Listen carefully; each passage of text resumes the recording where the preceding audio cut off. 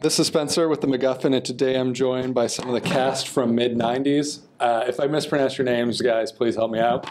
So we got Sunny Suljic. Yep. That's correct. Perfect. Olan Prenatt. Wow. Close enough? Perfect. Okay. Gio Galicia. Galicia. And Ryder McLaughlin. Right? All right. This is the directorial debut of Jonah Hill, and one of the things I want to start out by talking with you guys about is, obviously this film is called Mid90s. I suspect probably most of you don't even remember the 90s at all.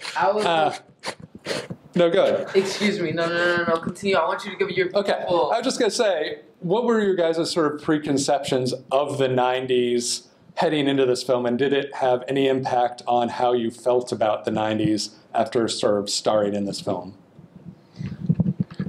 I figured that the music was better, the clothing was better, and although there was racism and homophobicism, I'm sorry, I'm unprofessional. No, okay?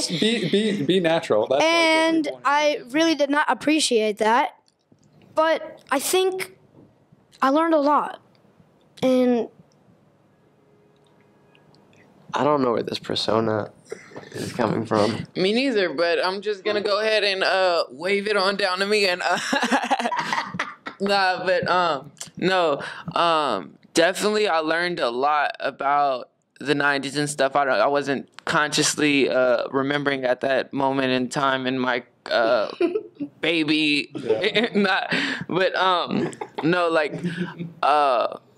Definitely one thing about this film is like Jonah explained and had conversations about these lines that are being written are not glorifying what is being said. It is saying it for what it is, and that's the lesson that we all learn from. And when I watch it and read it and act it and watch it through the film, I definitely feel it, and that means that means that what he's doing is working, because I am way more conscious about my vocabulary after the film. I mean, I think that's a great point. I'm even talking at like a fundamental level. Like, there's like a scene where there's a beepper store in the film, and I'm like, these people have probably never seen a beeper in their life. Do they even know what a beeper is? Like, like, are there things like that occurred in the film where you're like, what is this thing? Why are we wearing this? Like, looking at a TV, the TV is like 19 inches or something big, you know, VHS tapes, that sort of stuff. I don't think whatever. I saw Pogs, and I was questioning Pogs because there were a lot of scenes that didn't make it in the film, but there was a scene with where I had to use Pogs, and I was confused what it was. But then at the end of the day, I learned how to use Pogs, and yeah, that's all I gotta say. Ryder, did you want to say something? Are you sure? Okay. Definitely, I don't know. The one thing that stuck out to me was how big the clothes were. There was so room, like it was just. It was so room. Yeah. The room was so. One of the things I'm gonna just stop talking because everything I say they just clown on me so far. No, I get that. Like, between all of you, there's. No, I just don't like it. It's good. One of the things I read was that Jonah said going into the film that he spent hours talking to you guys about who your characters were, so you could sort of understand them. What was your sort of process for figuring out how you wanted to approach these characters, or how you thought this person would act and stuff like that? Did you have any special approaches to it? I think Sunny's pro at this. It was a joke. I'm sorry for joking around like that. I gotta apologize because I went overboard. I fracked up, and I'm fucking sorry. There's just a lot of energy going on that I don't have. Fair enough. No. Making us look stupid. I am, okay.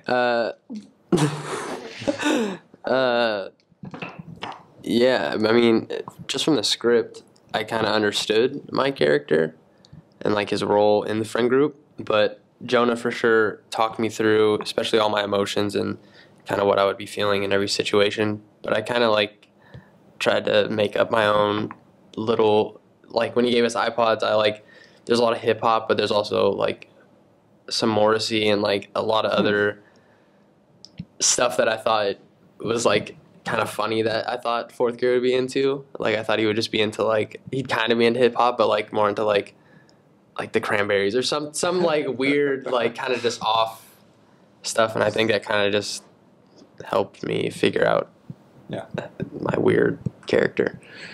No, very cool. How about the rest of you? Do you guys have any sort of special approach to getting in your characters?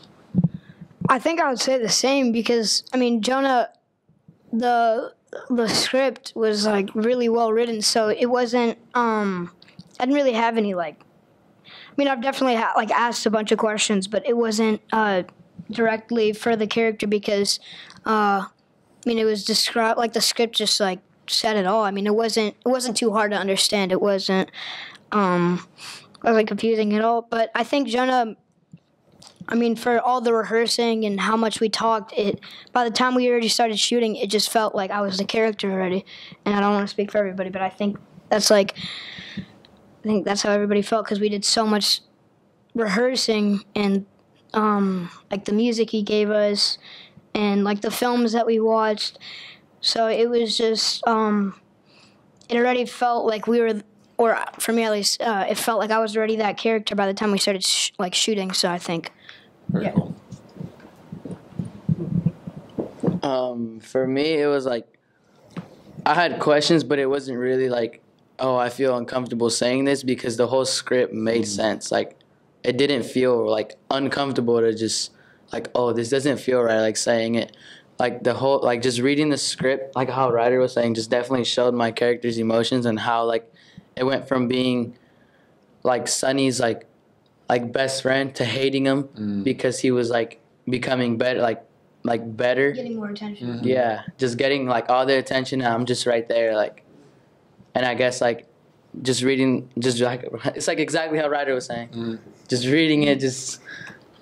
It showed my character's emotions really well, and Jonah helped out a lot too. One of the things you guys mentioned yesterday at the Q&A was that you guys watched This Is England in preparation for it, sort of that naturalistic style of like not acting sort of thing.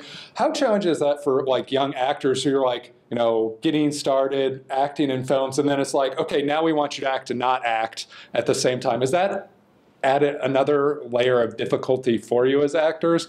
To not try and think about the process you're doing and just trying to be the characters, or what does that sort of add to the process?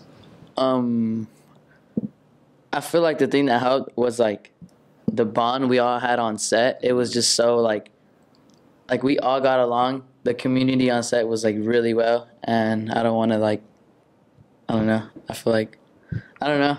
Not my check. Ryder has this.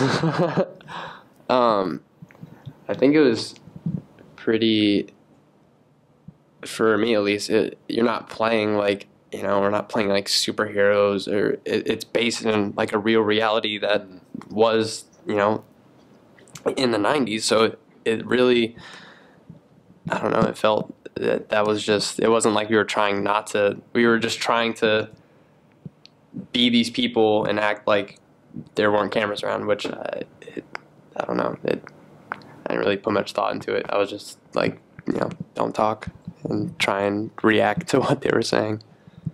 I think also Jonah made it feel like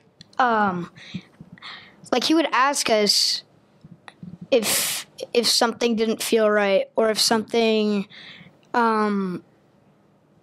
if he just wanted it to be us. Like for some scenes, he would just be like, "This can be a closed set." Like it felt. It didn't even feel like I mean, it did, but he would almost like, sometimes he would just be like, it would just be a one-on-one. And he would just be, there would be the camera, the DP, Christopher Blavel, and then Jonah. And it would just be us, like in the room just for this one scene. So sometimes it would be closed sets, sometimes it would be open sets, just like depending on how we feel. And so he was very open to a lot of that. So I think he didn't really put much pressure. And a lot of people ask me like, how did it feel like carrying the movie or being the lead role at such a young age? But then when I think about it, it's like, oh, I was. Like I didn't really think of that. And I think another like good thing that Jonah did is like he did not make me feel that way at all. So, yeah. I mean, you guys have had a lot, like you said, the community helped make the process. What was challenging in this? It seems like there are a lot of things that could be challenging, like being new to acting. I mean, there's a lot of physicality in the movie with the skating and the falling and all that sort of stuff. What was the most challenging part of making this movie for you guys? Probably just me not being able to skate well, because I like skate a lot every day, and the time that I can't. The times that I'm not acting, I'm skating, and the times that I'm not skating, I'm acting. So it's like, I think just me not being able to skate, it's pretty difficult, probably through like the whole process, because a lot of the scenes I have my board or I'm skating or I'm rolling around. Yeah.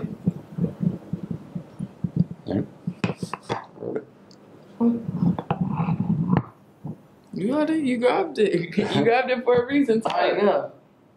No, I said you grabbed it for a reason. No, we haven't talked to him.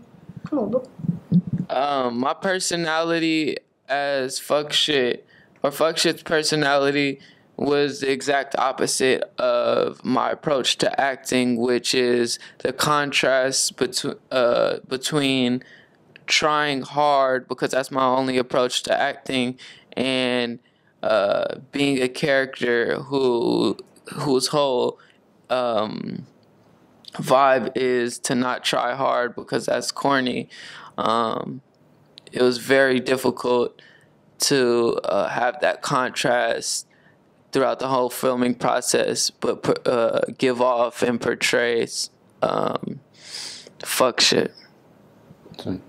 One of the things I sort of was curious about is this film's getting ready to come out. It's a very sort of intense film.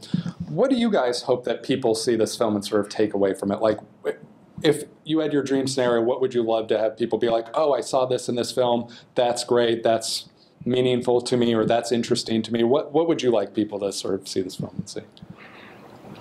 I think I want, there's not there are a lot of lessons that, like, it just shows what life is, and everyone can take like something away. Like kids that are like, or people that are just closer to like my age will take away something different from people that are closer to Jonah's age. So they'll have a different response. They can either watch it as like, oh, that was my childhood, or oh, I saw people like that, or just like everyone will take something away. But I think it appeals to definitely just a different crowds, and it'll I think most people will like enjoy the film and like understand that it's like, it's just life, and it's a realistic movie and how it was in the 90s.